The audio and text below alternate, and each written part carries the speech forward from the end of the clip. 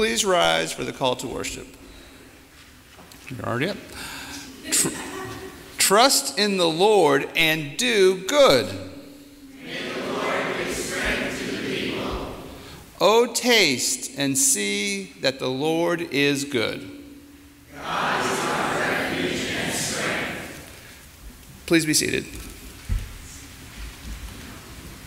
And as you are seated, join me in the opening prayer.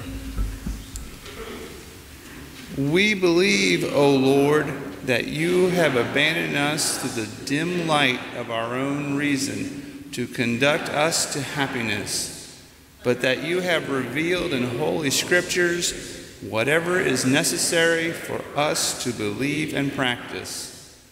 How noble and excellent are the precepts! How sublime and enlightening the truth! How persuasive and strong the motives! How powerful the assistance of your holy religion! Our delight shall be in your statutes, and we will not forget your word. Amen. Today's scripture reading is from Matthew chapter 5, verses 13 to 16. There may be some differences in the program. You are the salt of the earth. But if salt has lost its taste, how can its saltiness be restored? It is no longer good for anything, but is thrown out and trampled underfoot. You are the light of the world. A city built on a hill cannot be hid. No one, after lighting a lamp, puts it under the bushel basket, but on the lampstand, and it gives light to all in the house. In the same way, let your light shine before others, so that they may see your good works and give glory to your Father in heaven. Hear what the Spirit is saying to the church. Well, this morning I would like to begin a four-part sermon series on the moral teachings of Jesus. I want to do this because many people in the world and many people who do not identify themselves as Christians still believe that Jesus of Nazareth is one of the greatest moral teachers that the world has ever known. And I believe as a church we should celebrate that. I also want to preach this sermon series because I think sometimes within the church we have downplayed the moral teachings of Jesus in favor of talking more about personal salvation, how Jesus is our Savior. And it always strikes me as rather odd that if the only spiritual question we have is, how will I get to heaven after I'm dead, that we really have done a disservice to all of the teachings that Jesus offers. Now, I don't mean to belittle that concern. I very much would like to go to heaven at the end of my life, and I trust and I believe in God's power to bring that blessing. But Jesus said a whole lot more than that. To grasp the moral teachings of Jesus, we need to begin where Jesus began.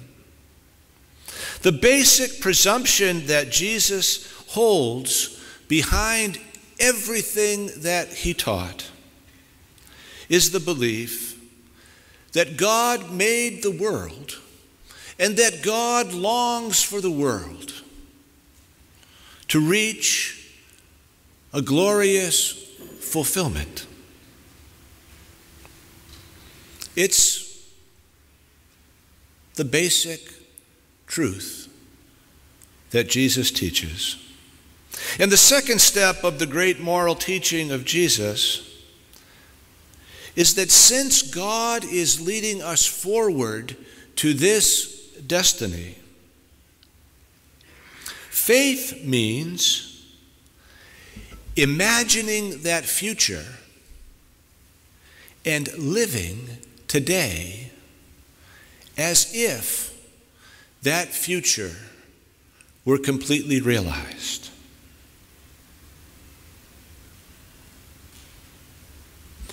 And if we hold on to those two sentences, that can be a useful framework to understand all that is within the New Testament.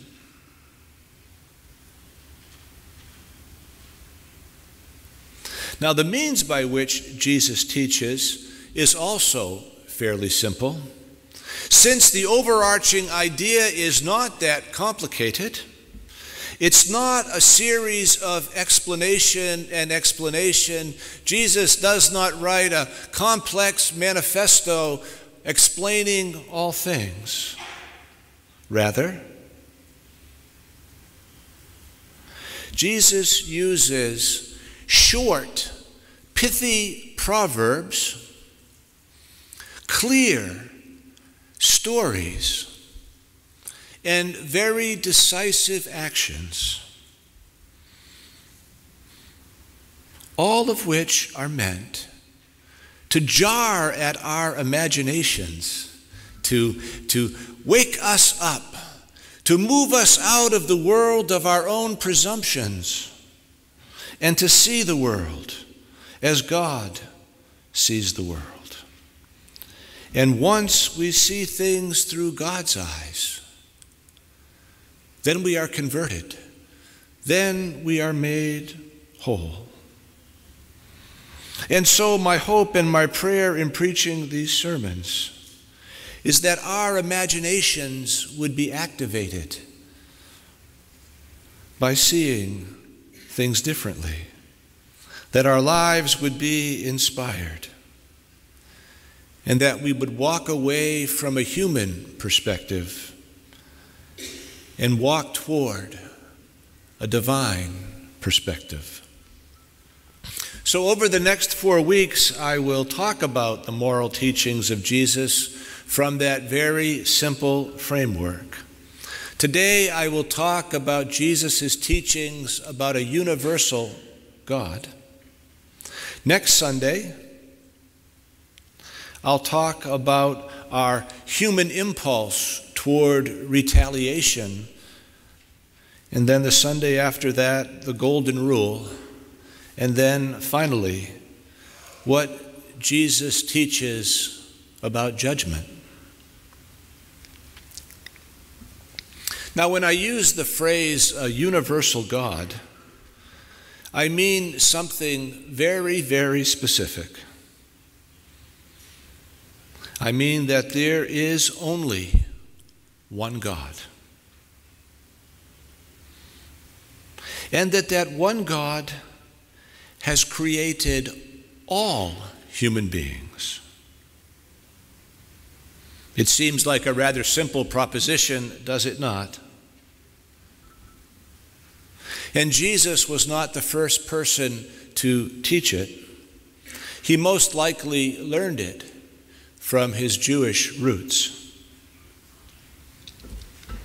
Primitive religious understandings did not believe in one God. Primitive religious traditions tended to be rather tribal, that a small group of people, perhaps living in an isolated village, believed that they were descendant from their God, and that the neighboring tribes that worshiped another god were descendants of that other god.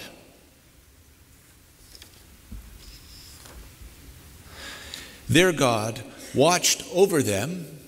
Their God protected them. Their God gave them food.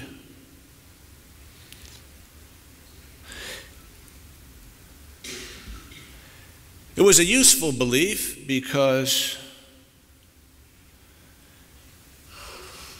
the other tribe was not human.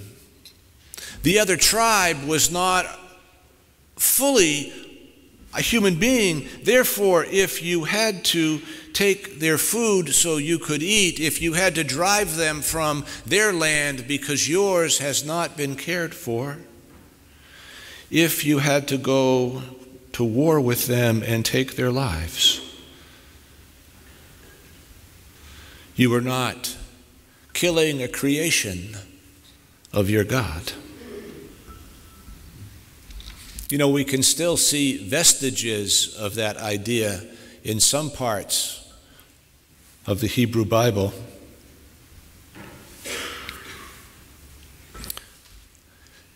I like the 5th chapter of 1 Samuel. You see this fairly clearly.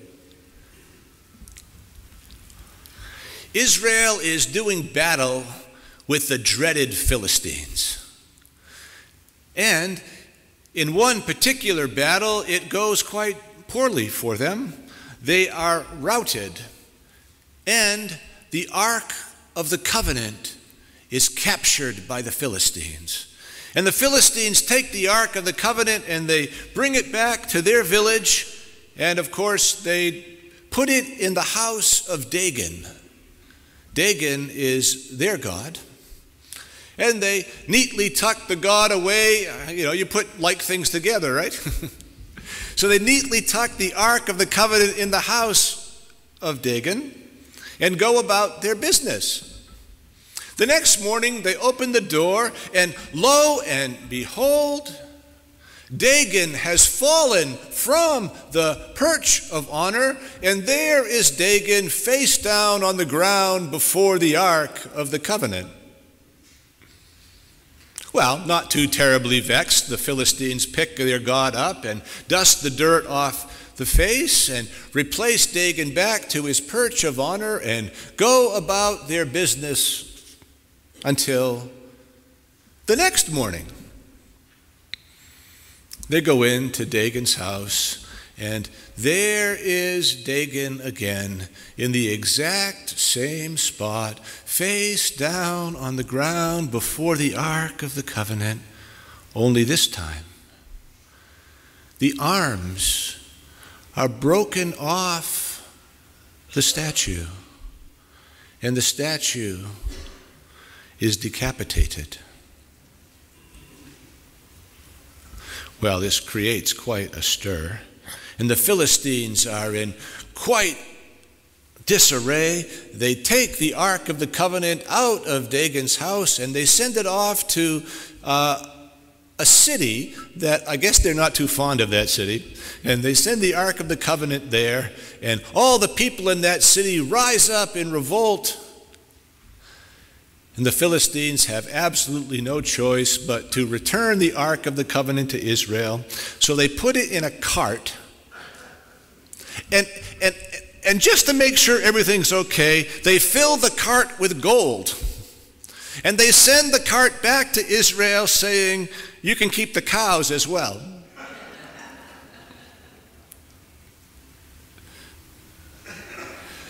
Can we not see the vestige of tribalism?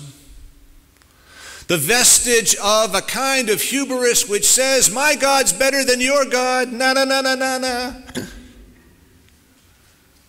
That is not a universal God. That is not the God we know in all of Scripture.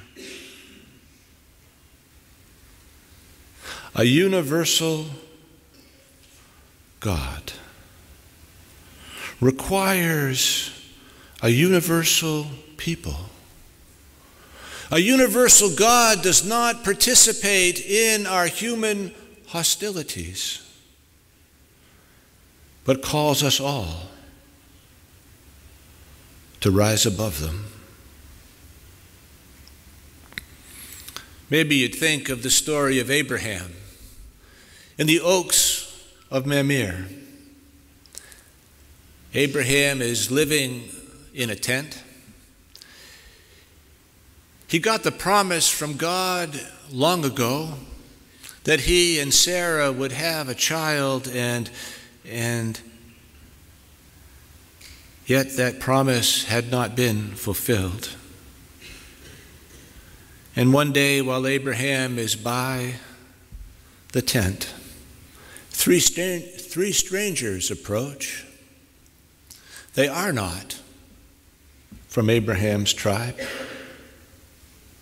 but he greets them warmly, extending hospitality to another tribe, offering food, bread, and wine, washing their feet. And in the gentle conversation,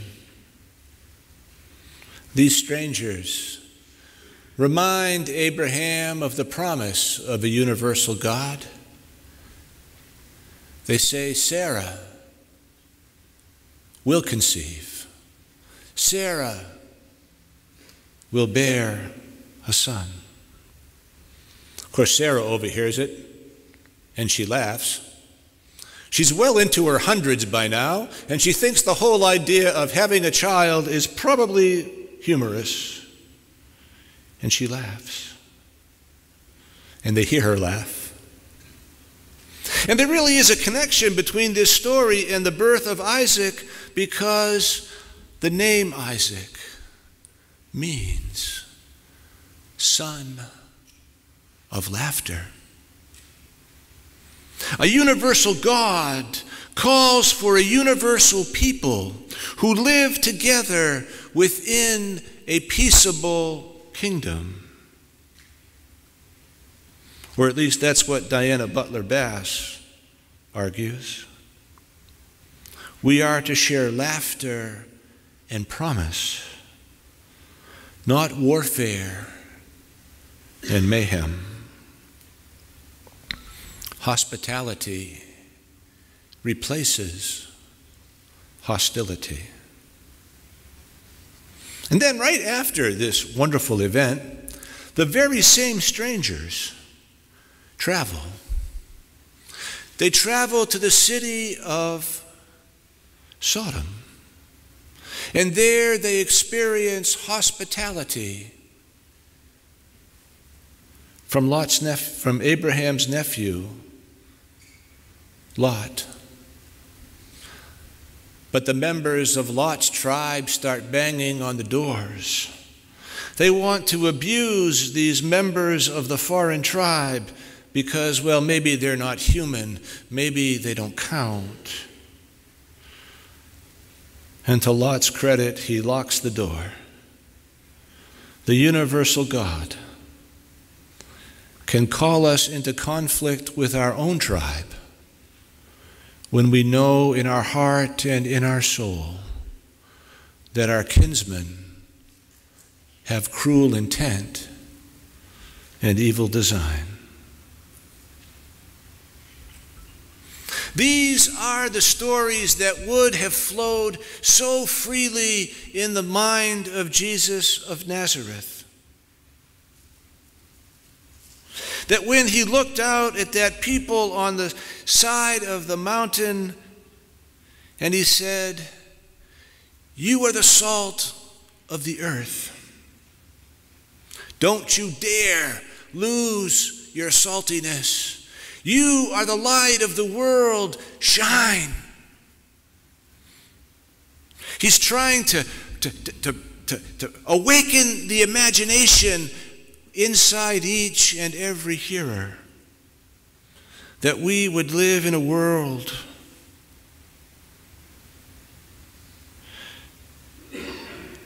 not just of our tribe, but of the whole human family. A city built on a hill cannot be hidden, and we cannot build a city on the hill of a universal God without knowing that the light is not just for us, but it is for all. My heart leaps for joy whenever I hear members of the Islamic community condemning the radicalized acts of some of those terrorists. Doesn't yours? And my heart breaks. My heart breaks whenever I hear Christians vilifying all Muslims because of the shameful behavior of a few. Does yours? I came across an interesting series of reflections not too long ago about this belief in a universal God. And Brian McLaren was thinking out loud about the history of spirituality and thinking particularly about our Muslim neighbors. And he wonders if maybe it's not possible that through the long years of history, the residents of the Arabian Peninsula came to believe in a universal God. One God who creates all people and who loves all people.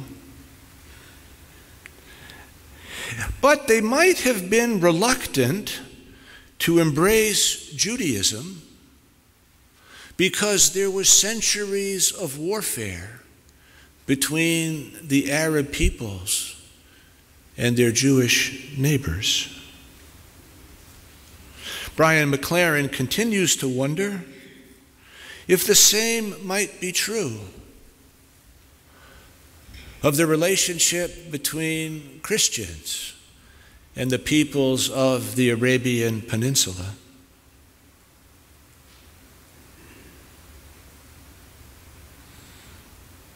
Because there had been many, many years of people who were Christian in name only, treating that population with cruelty. An interesting thought, and I hope you'll let that work in your imagination over the next few weeks. Jesus is one of the greatest moral teachers the world has ever known, in part because he refuses to conceive of a God who is tribal, who blesses his friends and destroys his enemies. A universal God calls for a universal people. And when Jesus has his way, all the tribes of the world will bless one another with hospitality. And if God will eventually do that, shouldn't we start doing that today? Amen. And now may the grace of the Lord Jesus Christ, the love of God, and the fellowship of the Holy Spirit be with you now and remain with you always. Amen.